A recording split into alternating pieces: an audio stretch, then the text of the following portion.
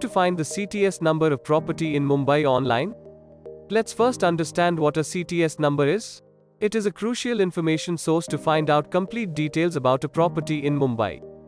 This number is needed to access basic amenities and utilities, to pay stamp duty, for property registration, track unauthorized constructions, and lastly, obtain building approvals and permits, and so on.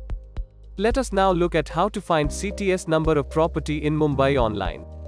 The CTS number is mentioned in your Saat Baara document.